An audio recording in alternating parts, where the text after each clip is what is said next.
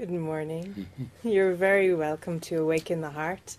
My name is Sarah St. Clair, and I have a very special guest with me again this morning, a complete delight, Mystic David Hoffmeister. It's great to be here. It's great to see all the smiling faces in the morning. Ah, yeah. It's the tribe. It's the tribe. It's the tribe. And it's very international. If this is your first time joining us, either on Periscope via David or on LM Virtual or on Zoom, you're very, very welcome.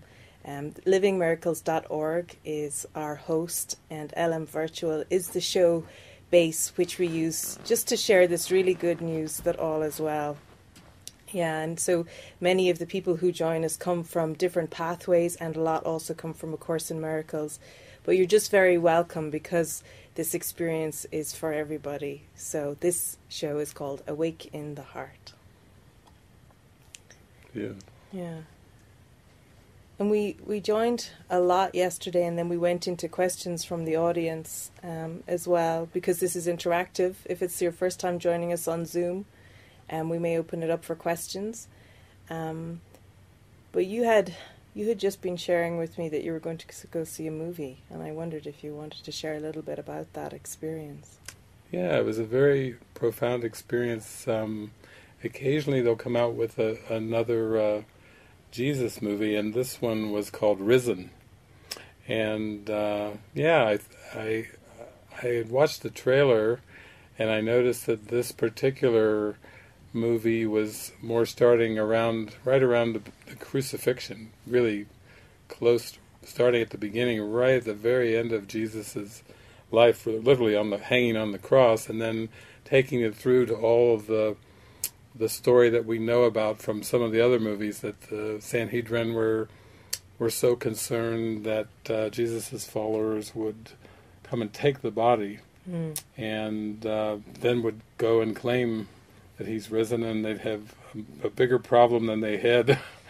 They thought when he was alive, they thought, oh my God, it will grow just followers and legend, and there'll be more upheaval. And so this one has Pilate, and it has a man that works for Pilate, and then his assistant, and it basically reminded me a little bit of that Zero Dark 30 when it's with Jessica Chastain, where they're trying to kill Osama bin Laden, but then the body, identify the body. Well, this was a manhunt for a decaying body, and yet in the context of it was looking for Jesus.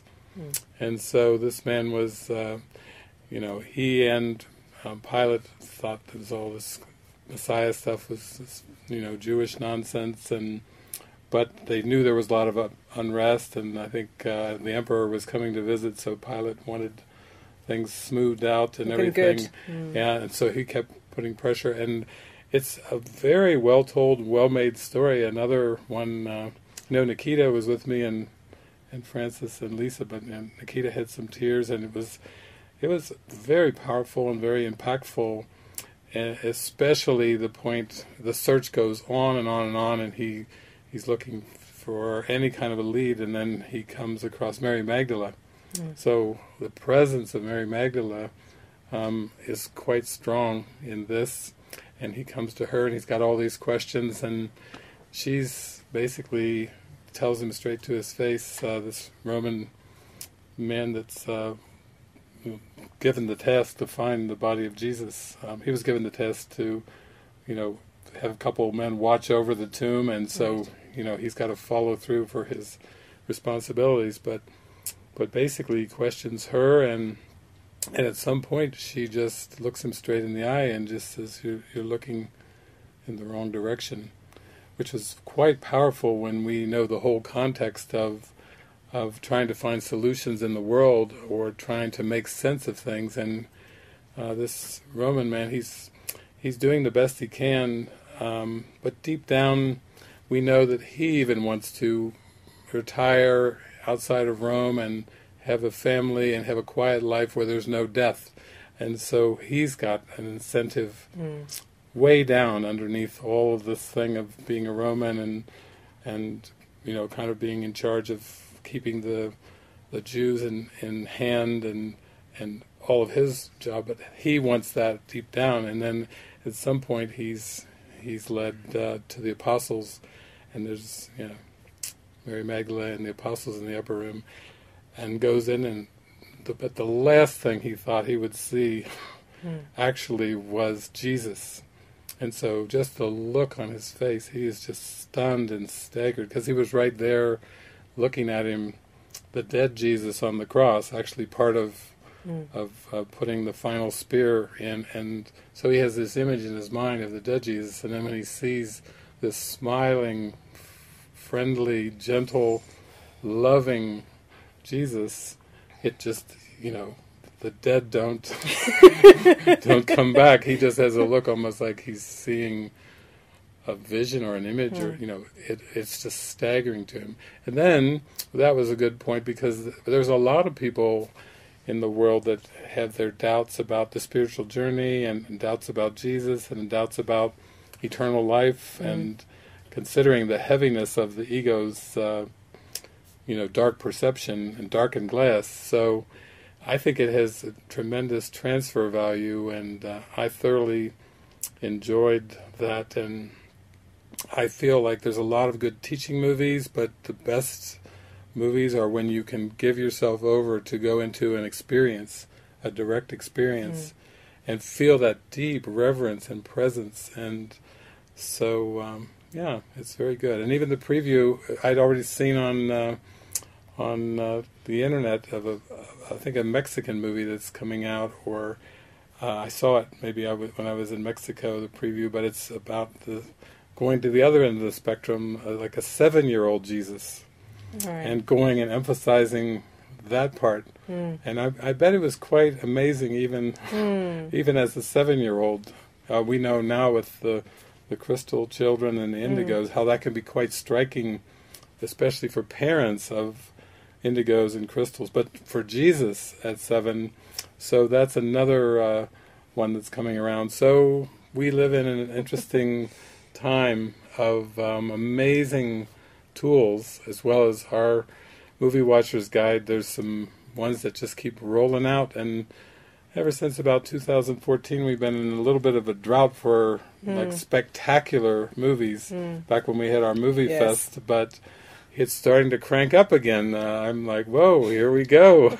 It's all very biblical now, too. It's very biblical, yes. Yeah. And even the new book that's coming out, The Mystical Teachings of Jesus, we talked about that yesterday, and then I go to see that movie, and it's swirling that Christ energy in a strong way of, I am calling you out of the world. Be of good cheer. It's like, woo, it's very strong.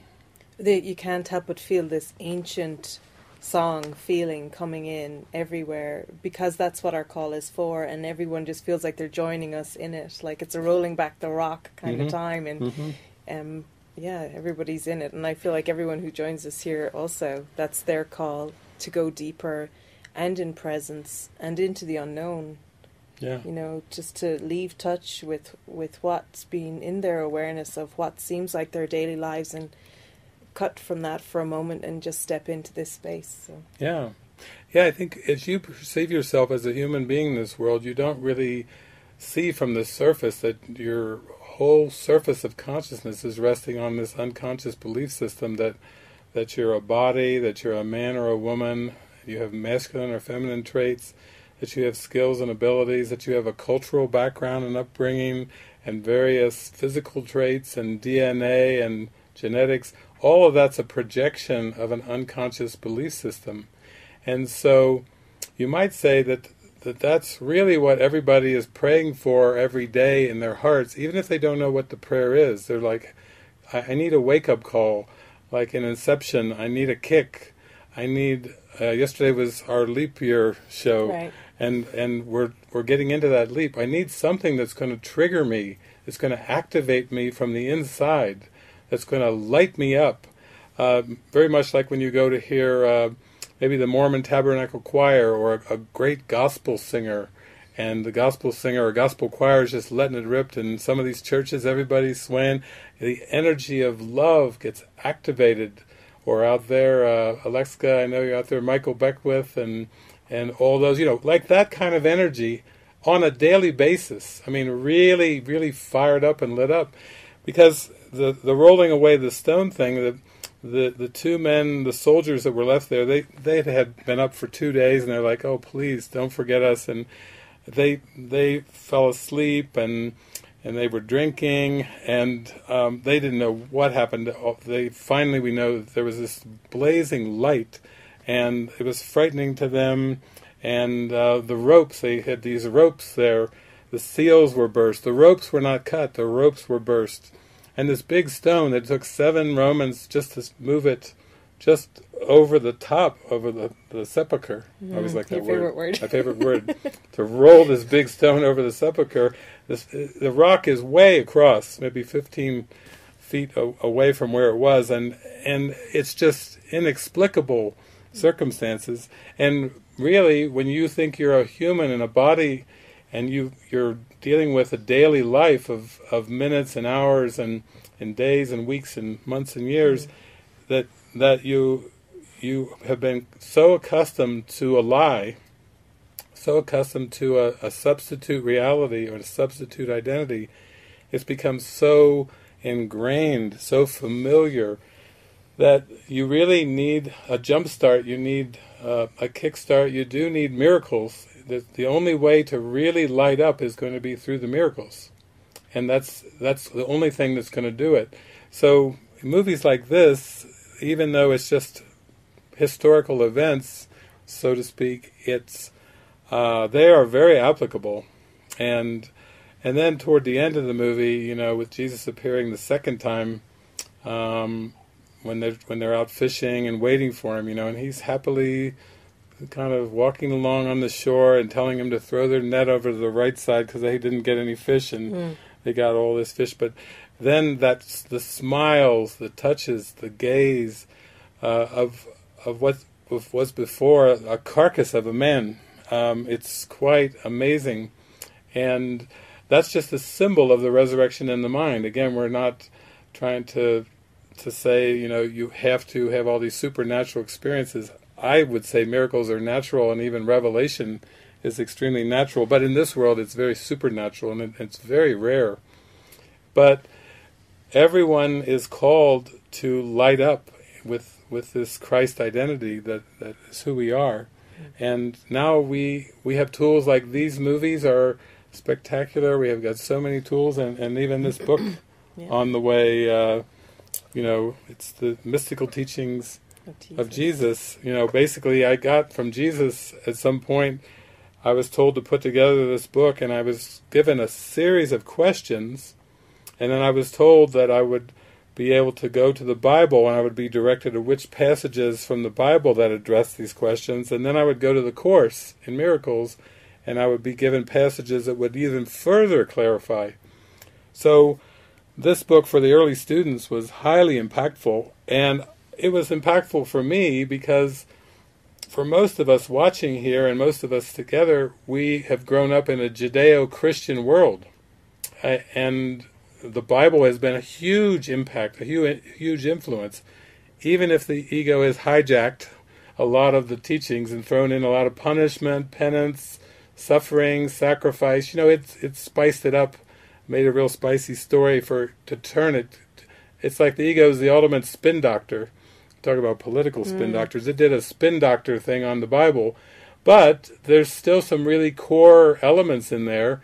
So this really, I would read this book, and then I would be all fired up, and I would just go out on the road, and believe it or not, I was invited into churches and met people all along the way. Some Christians, different walks of life, but a lot of Christians, and I could speak their language because I was so immersed in the presence of Christ and the teachings, and also all the parables were brought to the forefront. So to me that was very important. And my gosh, sometimes you would think I was a preacher going around by the way it would come out of me. I occasionally would give public talks, but a lot of times it was mostly one-on-one with people. We were always uplifted.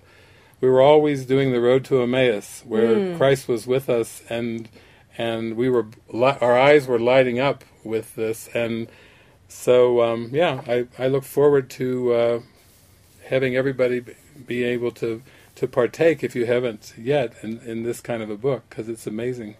Yeah, I think it is. I think you're talking about having access to speaking and meeting with everyone from something that is so inherent in the basic culture we're coming from. It's a way of describing even what you're experiencing using words and phrases that are familiar to them, and just being able to just really just share the really good news. I always think we've got really good news to share. Yeah. You know, there's a spring in my heart, and it's my own joy that I'm sharing. So there's no teaching of another. There's just it includes everyone, and that's what I've always loved about the teachings of Jesus. It was for everyone. Yeah. Everyone was welcome into it. Yeah, and of course, and Sarah, you're from Ireland, and of course the history of the Protestants and the Catholics, and there's a lot of spin doctoring going on to the original Gospels, but there's such a draw to the presence of love that's behind those Gospels. And what I like about this was even a child, an adolescent, could pick this book up and go into the table of contents and get drawn in, because Jesus gave me the questions and then he gave me the content of the answers. That was mind-altering for me, mind-blowing to go through that, the actual answers. But the questions, I don't know, I'm into practicality. I'm just not into theology and a bunch of religion and theology. I'm into experience and practicality. So some of the questions starts off, who is Jesus Christ? If I was picking up a book and I had no idea of who is Jesus Christ, there's the question, and then the answer is amazing. What is my relationship to you, to Jesus? Speak on the parable of the prodigal son. Most of us know about the parable of the prodigal son because it's so familiar in our culture, but what did it really mean? What is the full impact of that? What does the Bible have to say, and what does the Course have to say? Because the Course actually mentions the parable of the prodigal son briefly. It doesn't go into detail, but it's referred to. Please speak about creation and the fall of man. How is fear abolished? Is distorted perceiving, lack of vision, the main problem? And it goes on and asks about the golden rule. What is the devil? Speak on the Beatitudes. What is a miracle? Speak on charity. Does God require any sacrifice? Always a good one. That's a good one. What is the meaning of the crucifixion? I mean, this goes on. That's one page, and there's 2, 3. What do all the watch parables mean? Some of you know the Bible about that. Please speak of trust. So it's like 3 pages here of questions, and then the book launches into it. I just found that highly practical in my life. I was raised in the Judeo-Christian tradition. I know Sarah was as well. I was raised in a Protestant denomination called United Church of Christ. I never really lit up in it, but when I came much later in my life, like into my mid and late 20s, particularly the late 20s, it just lit up, like almost like a born-again experience that they talk about, but not just professing a name in Jesus. I mean, from my heart, it just really lit up. So this was like igniting. And I feel like, too, to teach is to demonstrate, so we all have to be lit up in the Spirit. We have to be lit up in joy and in passion and happiness. And that state of mind, our attitude does the teaching. It's not so much the words.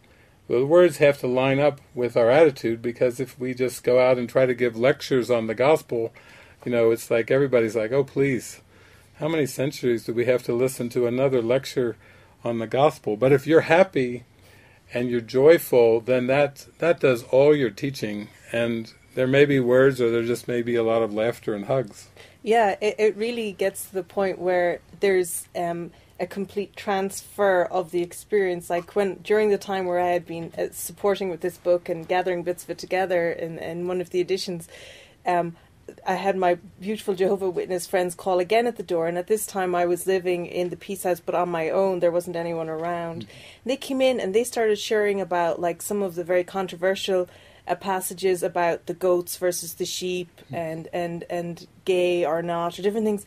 And I had this experience where I was so happy and so in love that I could absolutely be in total agreement with absolutely everything that was being said, and yet somehow was saying it was opening it right up. I don't know what it was, Yeah. but it was the most. They were just smiling with me, and there was just this joy and love, and there was nothing left but the joy and the love, and all of the text fell away. Yeah. There was just joy and love that was left. Yeah, words are so crude. Yeah. I mean, they're helpful to us for a while, but then you get into this rapture kind of experience of love and joy and connection, and you really feel the sameness, like we're all the same, so it doesn't really matter what they're talking about. They could be talking about anything. And there's such love that you join with the truth in them, and it goes way beyond the body, way beyond the words, and it's the most spectacular experience there could ever be.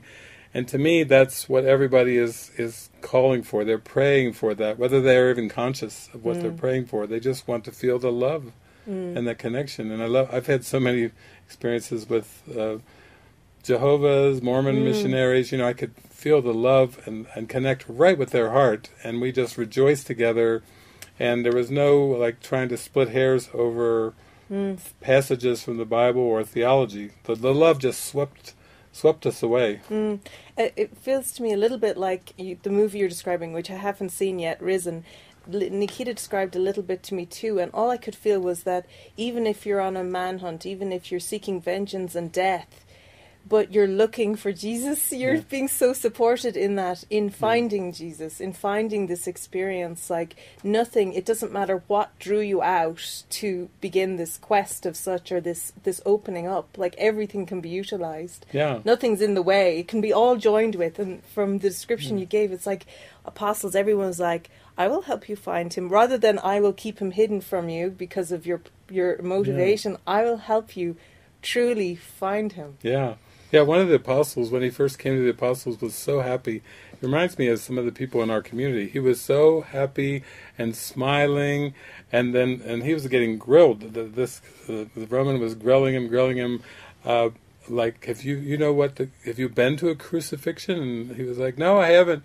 And he's still smiling, his curly hair, and he said, well, the Roman's like, well, let me tell you about it, and goes into great gruesome detail about it, and then says, you probably weren't there because you probably ran away, so you didn't have to be near such a thing.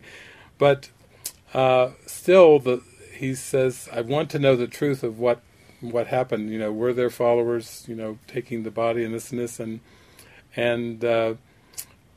where is that body? The Roman is very determined to find this body, and finally, you see this apostle just get the biggest smile. I said, and you'll set me free if I tell you the truth? And the Roman's like, yes.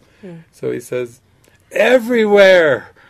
Where is Jesus? Everywhere. And goes running out the door because he's been told by the Roman, tell me the truth and I'll set you free. And he goes, everywhere. And he's happier than ever. He's zooming out the door into the light.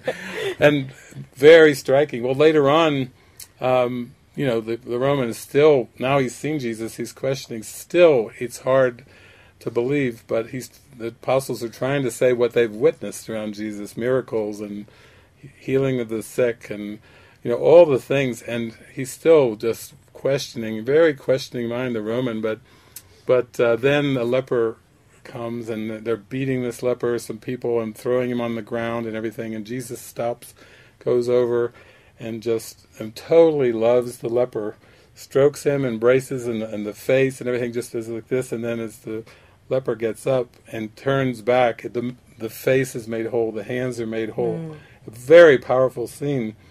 And then the same laughing apostle turns and looks at the Roman man, and he goes, it was like, that's what I'm talking about. Because he actually got to witness what the apostles had witnessed for 3 years. He said, that's what I'm talking about. With the biggest smile on his face, like, you aren't going to believe this. And that's the same Christ energy that we all have, the Christ presence that can heal the sick, raise the dead. For those of you that read the Course, I think that's miracle principle number 23. You can heal the sick and raise the dead because you made sickness and death and can abolish them both. You can abolish depression, addiction, all kinds of envy, fear, jealousy, greed, all the emotions, but also sickness and death as well, because there's no order of difficulty in miracles. So this is really the good news, and this is more bringing what's the presence that was there underneath the Gospels really fully into awareness. And that's really what our function is as miracle workers, is to live it, to breathe it, to walk it, to extend it in everything we think and say and do, without exception. And so literally, if any of you are wondering what this is about, it's like, yeah, it's Jesus saying, I'm calling you out of the world. I'm calling you out of the world of linear time. I'm calling you out of the world of pain, sickness, suffering, and death into eternal life. And I don't know about you, but there's just nothing more important than eternal life. And when I get into that experience of the present moment, the holy instant, where I get into revelatory experiences, then it's just a confirmation that it's all true. Just absolutely all true. And I always felt that 3 days pause in the story of Jesus between being put in the tomb and the seeming first witness of the resurrection was that, what do you want? Full transfer of training. What do you want? What world do you want to see? And then it was like a decision in the mind that we've been offered in every moment. What do you want to see? What are you looking for now? Yeah. And I always felt, rather than being like a test of faith so much, it was just the invitation into the looking. And within this book too, the watch parables have always very much appealed to me, because I always wondered in Gethsemane and that, will you not watch with me? Some versions make it sound like Jesus is somewhat tragic and they're not able to watch with him, whereas it's like, will you watch with me? And it's every moment, will you watch with me? Yeah. Now. Yeah. Yeah, I see this great transfer in that. I've never thought about that, but I do remember that scene from the Bible and from some of the movies about, and it kind of spins it as if Jesus is going through a temptation. He's certainly not being tempted there in the garden, because he's 3 years prior to that he's accepted the resurrection, the atonement of the mind. But how they all sleep. And that's like in our movie Dark City, sleep. He's just saying, be vigilant for God and His kingdom. That's the third lesson of the Holy Spirit in the Course. And that's what he was really calling everybody to, and they couldn't stay awake.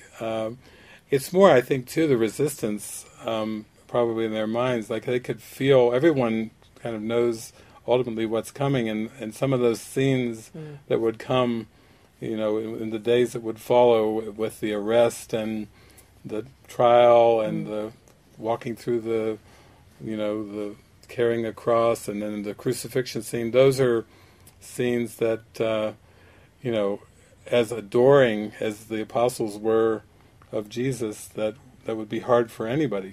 It would be hard for you to watch those kind of scenes with a best friend, with a husband, a wife, a mother, a father, a child. Anyone going through those kind of things, it would be, there would be resistance. And I think, everybody was kind of aware that the time had come for some pretty heavy-duty seeming scenes, and they just would rather sleep, right, and not have it in direct contact. And that's what happens with dreams. Things that you're too afraid to face during the daytime dreams, sometimes you face them at night, in nightmares and night terrors. When you give yourself permission to dream them up in that form and face them in that way. I think that's another thing I really like about this book, is that it's in bite-sized pieces. I feel it's like a prayer meditation book. You come to a piece and you have the Bible quote that has an equivalent or is further expanded upon with the course quote, and that's it. Your mind, everything, the Spirit is speaking to you for the rest of it. What you previously thought of that quote, what you previously understood from even that sentiment, and how it applies to you instantly. There's a meditation that's occurring, and really it's not about reading a linear book at all, but it's about like dropping into an experience that, and in this bite-sized way, that you could randomly open it and see what the Spirit is, calling you deeper into, because each one is like a very deep portal call. Yes.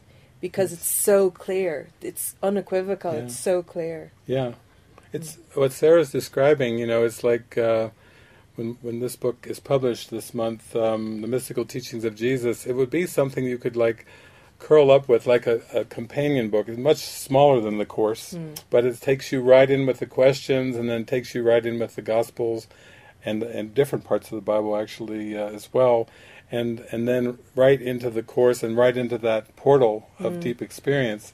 So you may be thinking, well, I've got these jobs and I've got my career and I've got my life and this and this. This is the kind of book you want to curl up with, to go away, go camping, go off to a motel, go off somewhere where you don't have any distractions, turn your cell phone off, and give yourself this intimacy with the presence and just dive into it. You won't come back the same. You won't come back to face the world in the same state of mind or as the same person. It'll be such a turn. And as I always tell people with all of this, your life will never be the same. None of us have a clue how we're going to be used. None of us even saw ourselves doing some of the things we're doing. You know, I certainly didn't see any of this or forecast any of it. But it's really glorious, and I think it takes time to almost like a time out from the distractions and struggles of the world into this nurturing, deep, penetrating experience that changes your mind forever. And we had a question yesterday about coming into, purpose, and whether purpose came after you get things fixed and tidied up or it came before. And as I was listening to it, I really felt that feeling of purpose is like at the tractor beam. So stepping into purpose is being in the miracle for all of the answers and how everything then unravels and unfolds. So this is first. You step into this first because the joy and the exuberance that you feel, because you already have an attraction to it. So you step into where the attraction is, whether it's this book or this YouTube or this show, and you just step into that and let that take you into the experience. And then from that space, everything else becomes obvious of what's helpful and what falls away. And all you do is allow your hands to be soft and not be trying to grab things back. It just starts my experience is it naturally starts rolling, literally rolling from there. But, there's nothing to be afraid of. From my experiences so far, the fear was just a clenched thought that there would be something, and I can guarantee from my experience so far there was nothing I didn't want coming for me at all. Yeah, actually. Yeah, it's like the key is your willingness. If you've just got that key in your hand, you can literally reach around and open the gate, and then your willingness takes you on this ride, on this inward journey. It's not so much things or stuff or people, places, things, even books are just reflections of this little key of willingness. But if you've got it, then use it. And then when you use it, it's like, whoa, what have I been missing? What am I beholding? It's just spectacular. It's like, take me away. You just feel like you're lifted up and you just want to give way to the light and go all the way with it. Quite miraculous. Yeah.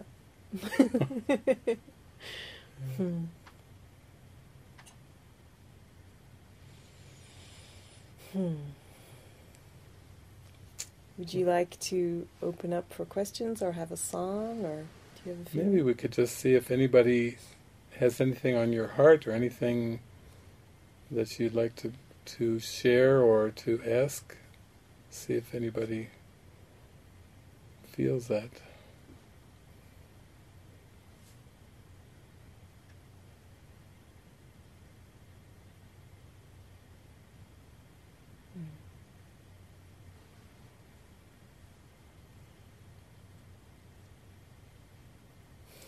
Dave raised his hand. Okay.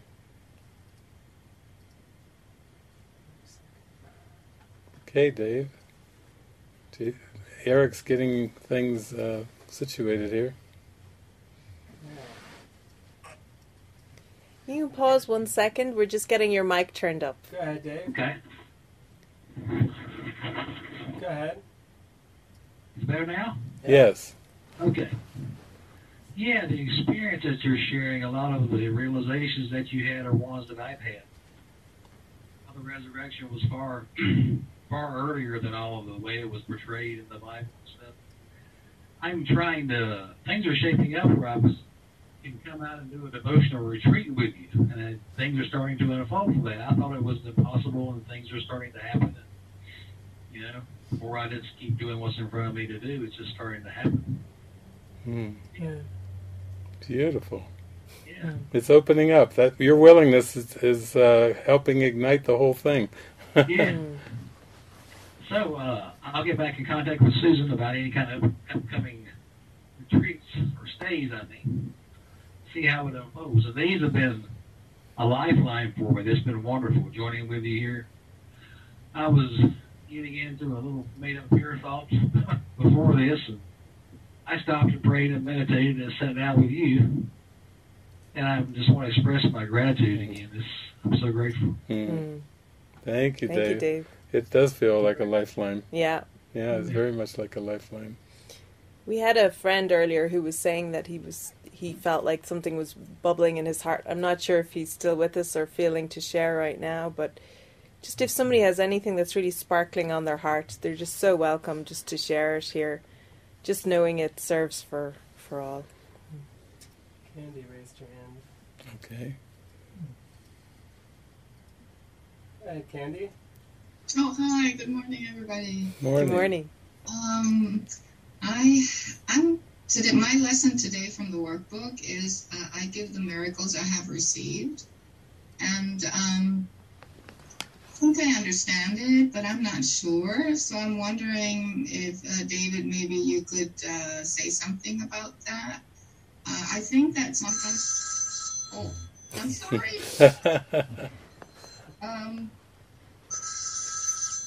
It's sorry, Jesus calling. I'm very sorry. Yeah, It's you can. okay, it's We okay. can pause. We can pause, yeah. We'll let her go, Candy go back. It's probably Jesus on the other end anyway, That's it. so she'll come back. Oh. But, yeah, it's beautiful. It's very spontaneous, but I think it starts with that, just the willingness to be used. Just the prayer of the heart, use me, guide me. That's kind of feeling is where it all starts, and then it can be very, very spontaneous. I know even for me, I'm just in a very spontaneous year, and I was just sharing with Sarah that there's a couple gatherings that look like they're coming around the bend here in Australia, down near Melbourne and up near Sydney, and then there's so many things that just open and open up, but not that we have to know them in advance. And I think that's the part about I give the miracles I have received, that it does remind me that we have to be receivers first, because the miracles are always for us. They're for our mind. They're not for anybody else. It just seems like we extend them to other people and that other people are involved, but the messenger always receives the message first for himself and then gives it and extends it. And that gets away from looking for outcomes too, because when you allow yourself to be used in that way, you feel connected and joyful, and your eyes aren't looking around to see how did it go or How did it go down? How did it go down? There's not even a thought about that. It's just you're swept away in the joy. So that's beautiful. Yeah, if you have friends that are in Melbourne, we've just gotten word that on the 20th of March that you'll be in Melbourne, and then in Sydney it's on the 26th. So more dates unfolding there, but it's fun just watching things just come towards us. Yeah. And the Freedom Retreat as well, actually, in June, and that sounds like a lot of fun up in the Rockies in Estes Park there. Yeah. Yeah, that's from the 16th to 19th. So yeah, in the Melbourne area, it's actually Mornington Peninsula, which is a bit of a drive south. It's quite a drive, but that's the area, that's the airport I'm coming into. Okay, you fly right into the gallery. And then I go down to Mornington. Actually, it'll be a transport afterwards. After many flights from Guadalajara to Los Angeles So I might even see some of you in LA as a 14-hour layover there and have some miracles and look at the left so forth. Going, and then get back on the plane, go all the way to Sydney, then rest a few hours, 3 or 4, then down to Melbourne, and then rest up and start the tour down there.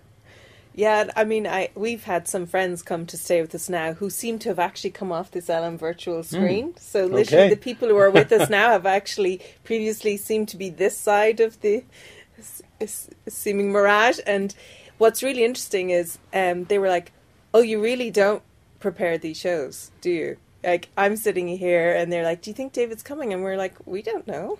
We're just going to be here. And that's what you're talking about. Like, there isn't, you're just available to be in that miracle because you're in it first yourself. You received that call and answered it all in one moment. Yeah, it's. I mean, it's even to try to describe it. It's more like you get into this involuntary flow, and it's like your life, as you know it, isn't the same. It's got more of a surreal feeling, and it's more like the body's like a puppet, but things just seem to happen, and you're aware that it's all perfect. But it's not a lot of efforting. There's just no efforting with it, because all we are doing is really showing up with willingness to the Spirit to do it through us. And there's even a Course quote that says, it cannot be difficult to do the task that Christ appointed you to do, for it is He who does it. So it's a beautiful line of being humbling. Done through. And again, it's something it's until you experience it, then it sounds a little bit like, I don't know, like you're taken over or something, but in a good way. This isn't the invasion of the body snatchers or some of those movies that that we have in the past. This is really a good thing. In fact, when I even watch those movies now, people will have me watch different versions of like invasions of the body snatchers, and I think it's almost like a comedy because the ego is afraid of being taken over. So I'm cheering on the invisible force that's taking over the bodies, and then when the bodies, the crime goes down, all kinds of things go down, and some of the people are freaking, like there's this invisible force that's calm and serene that's taking over, and the whole society is being transformed. And I'm thinking, this is a transformational movie. This belongs in my movie watcher's guide. Sometimes people have watched the movie with it, they're like horrified, watching the same thing, but they're watching it from upside down perception, and I'm just loving it and thinking, I've got to rename the movie or something, because to me this is like the coming of Christ, and they're calling it the invasion of the body snatchers. So, those are the two perspectives.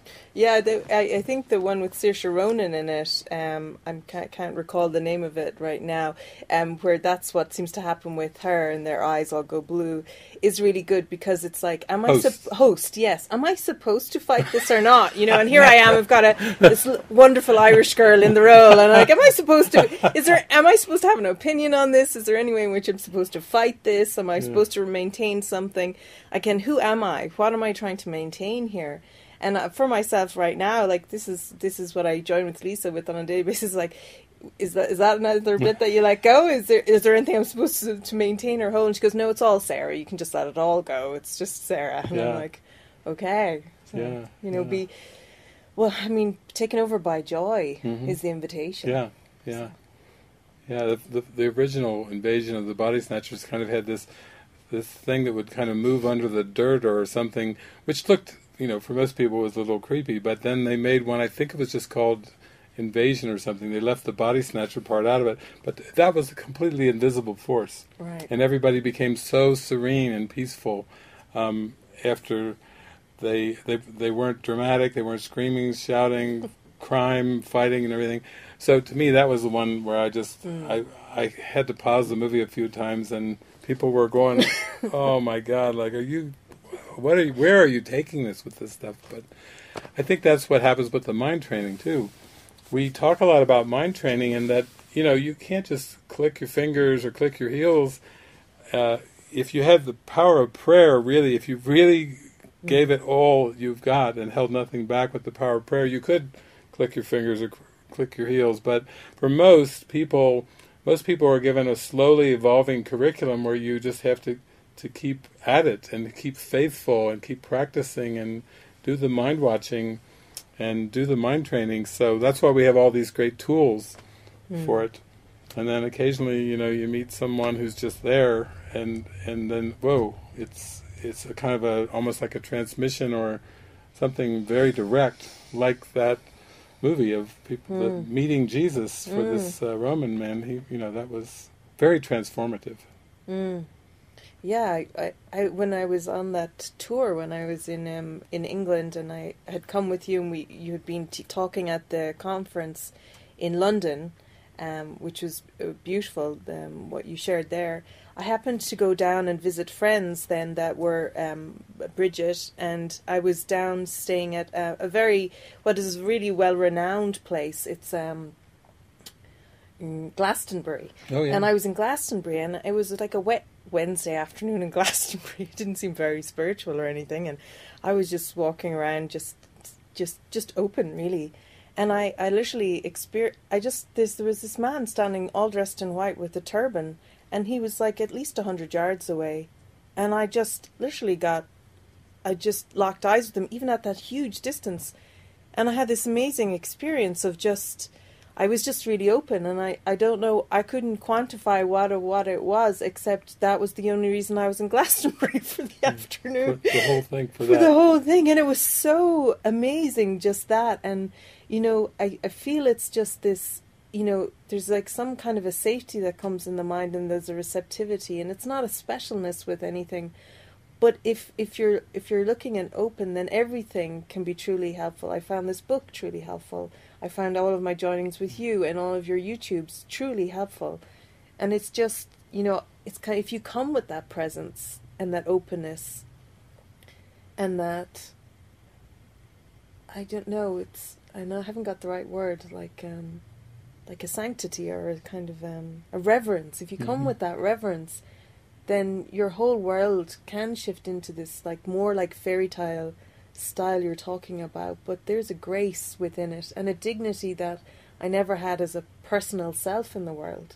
There's a dignity, there's something that's being carried and is carrying my experience of myself that is beyond me. Yeah, I know Sarah's had some just amazing mystical experiences, and I do remember that joining we were over there too, because I think at one point too, we were to meet, was it Manchester or some part of England, and you just kind of were able to find a ride at the last second and get there and just kind of wait outside the doors, and then the doors opened and Ian and his assistant said, "Oh, come on in," and it reminds me a lot of that woman Susie who was over with me in China. She was a very simple woman. I just had a Skype type chat with her this morning, actually, in China, but she had no money for any of the gatherings, but she would just come and pray and here, just go and stand there. And so she would just stand outside of the gathering, and someone would just inevitably walk up. "Oh, can I help you?" "Oh, do you need money to go in? Here, take this." It's 7 out of 7 times. She came to 7 of my gatherings. She didn't have the resources to get in for what the organizer had put a price or whatever, and 7 out of 7 times she came in. But that's what we're talking about, the willingness. If you're going to give your life, your soul, your heart to Spirit to use, everything is going to click in. I mean, absolutely everything without exception. And that just goes against all of our past learning, all of our programming, all of our conditioning that goes, "Oh, come on, this is not a fairy tale." But it does seem like an inspired, not a grim fairy tale, but grims. An actual inspired fairy tale when we just go, "Okay, I'm giving it over," and it actually works. And there's an experience of instant receiving of everything in that giving over of what looked like my so-called life. Like there was this instant receiving of like instantaneous. It's not even like it has to seem to play out over time. There's, in that handing over, there's everything is received in that moment too. Yeah. So every time there seems to be that opportunity to leap once more, or if there's a thought that something was held back, then that grace again just pours through. So it becomes everything. Yeah. Yeah. We're actually, this week we're receiving a man from Portugal, Rafael. He's contacted me. He contacted me a number of times. I put him in touch with Jenny. Jenny had just completed this whole experience with a large group over many weeks at Diva. The place had emptied out. She was the last one there. And Raphael said, "Could I come and spend a little time with you?" So they had some one-on-one time, and he recently contacted me because he's losing all of his five senses. 23 years old, going from mystical experiences into pain experiences, mystical pain, and he was just like, please, I just need to know that love will not abandon me. As it was getting quite extreme, and here it is through miracles upon miracles of me talking to Kirsten and Suzanne and all these different ones involved. I think if he can make it across on the plane from Portugal, we'll pick him up at the airport. And this 23-year-old who's losing all of his five senses, Kirsten was working with him too about how, that's just a sensitivity phase. Don't worry, there's more miracles coming, and it doesn't end in like mystical pain. Mystical pain, you go more over into the beatific, into the beautiful, and so we're welcoming him into the monastery. So it's joyful for us. Yeah. He had nowhere else to go in the world, and even his parents were just praying and praying and praying and praying, like, please God, there's got to be something, someone, somewhere, something, and and then the Spirit works it out. I was amazed he could string some words together, because he was at times he can't string sentences together. He said, there's times I start to lose, I can't listen to your speakers, I can't watch your videos. It's like I'm going into the shutdown, but it's the devotion, the torch of devotion, I feel his heart underneath there. Yeah. And then there's a stabilizing factor that comes when you have those around you who that's not dramatic to them. Yeah. It somehow instantly everything normalizes again. Yeah. There's a new sense of what normal is, or natural to you, Yes. and therefore then you can be done through again. Yeah. So it's not about becoming incapacitated, because the Spirit's active through you. So it's not whether the body is quiet or moving. It all falls away. Yeah, and I always found that very, gave me a great sense of security in myself, for just having those that would look at you and go, Yeah. And it's okay, and do you want toast? So it's just, here we go, and it's very simple. Yes. They kept very simple. Yeah. I'm wondering about Candy. Is Candy, you still there? I didn't know if Jesus talked to you and shared it all on the phone, or whether I can be of service here. Thank you so much. Sorry about the interruption. My question is around miracles. My lesson for today is basically I give the miracles I have received, and I guess my mind is having a bit of a hard time wrapping itself around the concept of a miracle. It says here, Christ's vision is the miracle in which all miracles are born. And then later on, it says, Christ beholds no sin in anyone, and in his sight the sinless are as one. Christ's vision is the bridge between the worlds, and in its power can you safely trust to carry you from this world into one made holy by forgiveness. So while practicing this lesson, I guess, like always, I'm wondering what it is that I have to do. I can understand that Christ's vision is a miracle, but how do I share that? If I've received it, why am I not aware that I have received it? And how do I share that with others? It seems like it's a task I'm being given and I don't know how to do it. Yeah, I can certainly relate. I know that I felt that way too at the beginning of working with the Course, and that prayer at the beginning of the book. It's on, I think, 24 on the first edition and 28 on the second, third, and fourth editions. That I am here only to be truly helpful prayer. It's funny. I've used that prayer so much. I used it when I was clueless. I said, I don't know how to share miracles. I don't even know what this means. I would read through 50 principles of miracles at the beginning and go, wow, that's amazing, but I don't know if I can relate to that at the beginning. I was a bit overwhelmed of thinking a miracle worker. No, I've never prepared for such a thing. My parents never, they were Christians, but they never said over dinner, you'll go through confirmation and Sunday school and this, and you'll be a good miracle worker, David. It was like, no, get out and get a job and earn some money, that was just more like a ritual. Church was more like a ritual. So it's funny because I was just I mentioned having lunch with Judy Scutch and her husband and some others, and she was saying to me that prayer, which was my lifesaver, it got me going. What you're asking, that really got me going. She said that was not originally in the Course at all. And I said, what? So here I go through the whole book, one of the most important prayers. And she says, no, that wasn't part of the Course. And I said, well, what was it? And it was Bill Thetford was going to speak at a conference. And I don't know if you know the story of Bill. He was one of the first two students of the Course, but he helped soothe Helen Schuckman. But he was Jesus called him a professor afraid of professing. Because here he was, he put himself as the head of the department at this Columbia Presbyterian Medical Center, but he hated to teach in the classroom. He put himself in administrative positions because he was so afraid of speaking.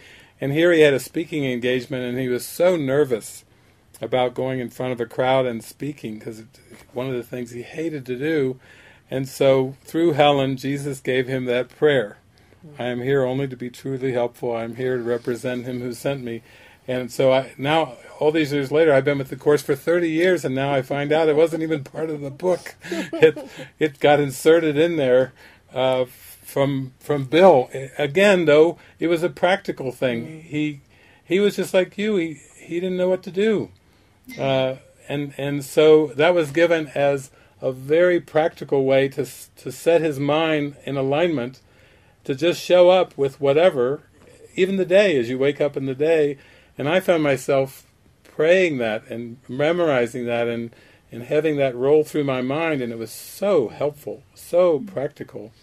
And then another thing, Jesus used puns and everything with Bill because he liked to play on words and whatever, but at one point, Bill wanted something that was even shorter than that. He wanted something that was extremely short, that he really effective, almost like a finger on your hand. It's so close and so short, like your baby finger. And so that whole prayer of "I'm here to only be truly helpful," which is quite a number of sentences, got shortened down to, Jesus said, "Here, Helen, give this to Bill." And this was the entire prayer. And you can use this one too, because I love it. And the whole prayer is, "Here I am, Lord." That's it. And so that is so simple. My gosh, I can remember that. Here I am, Lord. What it is it's orienting your mind to be useful and to be shown the power that's within you, to be shown the miracles that can come through you and be performed through you, just from orienting your mind and taking it away from fear, because miracles can never be performed in the spirit of doubt or fear. But that here I am, Lord, that was, it's got to be the most potent short prayer in history.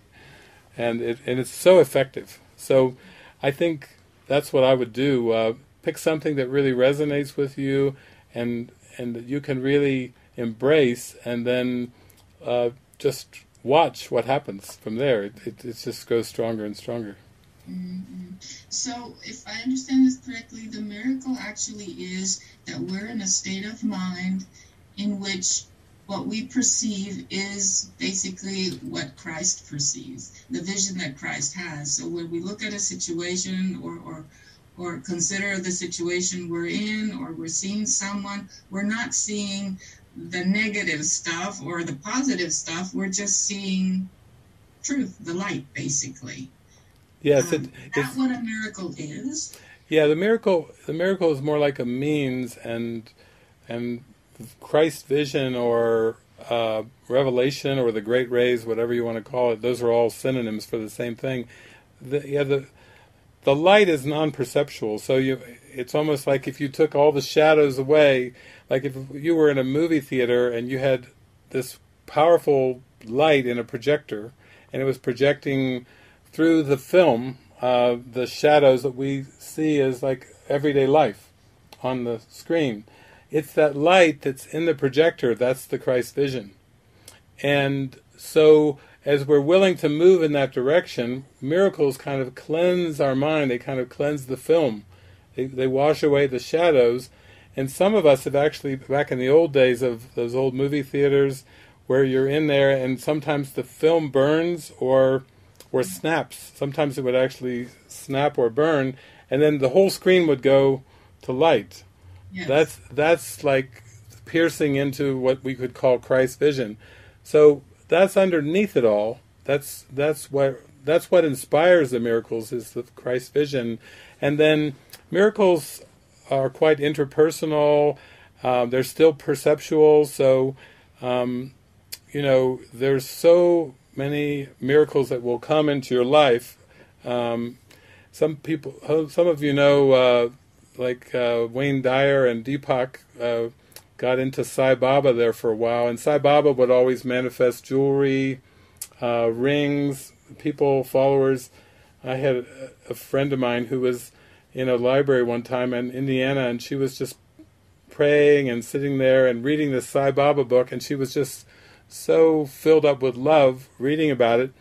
And she got up to get a sandwich, and she came back, and then there was a bracelet, a beautiful bracelet that had manifested right on the book. Sai Baba did a bracelet for her right there. She thought, who did that? And she's looking around for somebody who's pulling her leg or somebody that she knew. She scoured the whole place, the bookstore or library, wherever she was, and there was nobody. She was telling me that. But it's not necessarily that, but that's just like a symbol of something that's an out of pattern way of looking at the world, where you have this lightness in your heart and you don't take anything seriously in the world. You're in such lightness, and that perception will lead you back to Christ's vision, which is so don't try to say, why didn't the world disappear this morning, or why is there still a curtain and still a rug and a carpet. It's like, don't try to push the Christ vision. Just know that you'll be used, and it'll cleanse your perception and take you towards that vision. Wonderful. Thank you so much. You're welcome, Candy. Thank you. Thank you. I think Tamara wrote on the chat, I don't know if you saw it, that she wanted to ask a question as well. Okay. Thank you. Thanks again so much. Thank you. Thank you, Candy.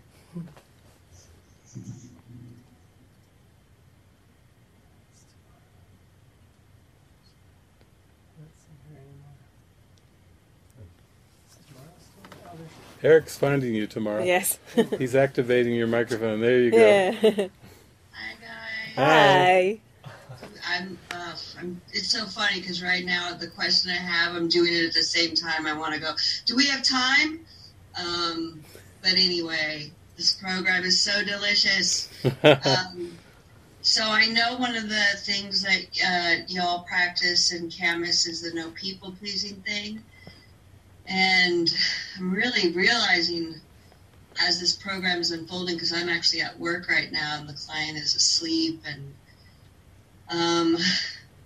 what I want is to be truly helpful. What I want is to lead a 100% spirit-directed life. And this people-pleasing thing, there's, I'm kind of just the tool in this whole system of the work I do. I'm a sober companion, and so there's this whole team of people that has their agenda and things they want me to be accomplishing throughout the day with the client, and it's really bumming my gig, man.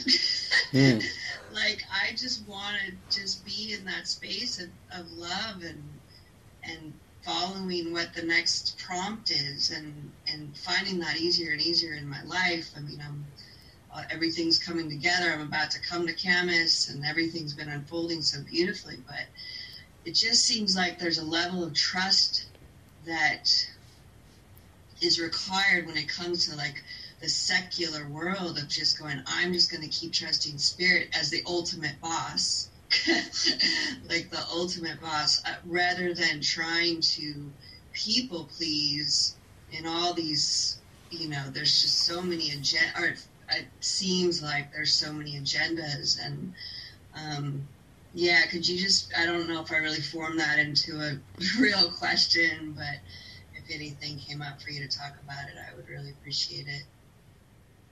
Yeah, I think because we're so focused on purpose, and because that mind training has been such a central point, it's been the focal point of everything, that you start to see perception merging and blending together, and what seem to be all these different factions and people to please and agendas, it's with this single, let thine eye be single, when your desire is single, when your focus is single, when you have one intent, and it's become so strong that what you will becomes the will of God, then that will unify perception, and that's where the peace comes in.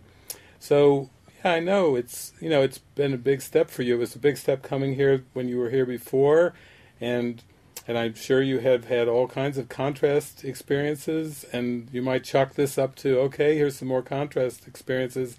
But for me, when I would have those contrast experiences, I would want to even more than ever, get aligned with my instructor within, the boss, the one who's in charge of the plan of atonement. My heart would be burning for that, because I would just be like Bill Thetford, there has to be a better way than trying to juggle all these different perceptions and encounters, to not upset anybody, to try to smooth things over, and it gets fatiguing. It's just extremely fatiguing. And yet, for me, there was this sharp contrast where, I just finally said, okay, here I am, Lord. There's that prayer. I've heard of your coming. I just got to see you when I was in Southern California. I think I heard maybe yesterday, Michael at the monastery is so looking forward to you coming. I feel like when you come and join in the purpose, it's like it really directs the mind. It like channels the mind in a very helpful direction, and just you have such an appreciation for those heart-to-heart contacts, where words are even purposeful, hugs are purposeful, gazing in someone's eyes is extremely purposeful, and I think you'll just be naturally drawn in to what is very intuitive for you, what feels very, very natural, almost like letting your heart free, letting it soar a bit and fly, and saying, oh yeah, this feels really good, and then you have even more strength. You're like, yeah, I knew this, always I knew this, and here I come, I'm coming into it. It strengthens. Through supportive, nurturing relationships too. That's what relationships are for. We're here to heal and bless. We're here to nurture. We're not here to get something from each other. That's the ego with all this getting motive. And that's part of an old conditioning of being human getters instead of human beings. What did you get today? How much did you earn? Did you earn your worth? And, all this trying to prove worthiness. And it's crazy. It's an absolute insane belief system. And yet, when we slide into what feels more natural to us, it's like, we can breathe again. We can breathe with a sigh.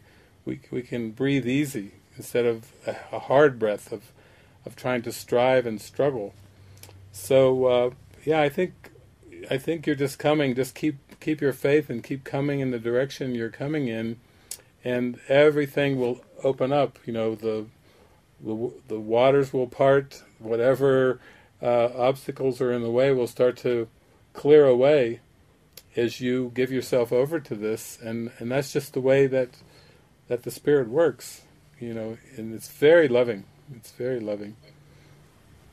Yes, it is. It's been amazing. I just like watching all these little things I thought were insurmountable be just handled. It's just amazing. My heart is just soaring right now. I feel so free. Yeah. And yet still doubts, and you know, there's still once in a while a dagger will get thrown like, what are you thinking?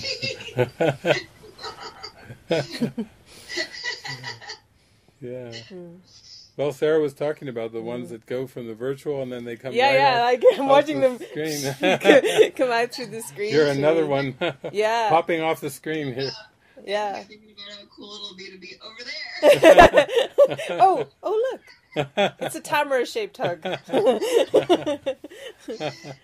I just feel all this gratitude because you're in service in this moment. Like we're all in service in this moment, and all I kept hearing was, "Give it away, give it all away, give all of your love away, give all of the grace, give all of the appreciation that you're sharing about us and this experience that seems to be in the future coming now in this moment. You're in your bedroom."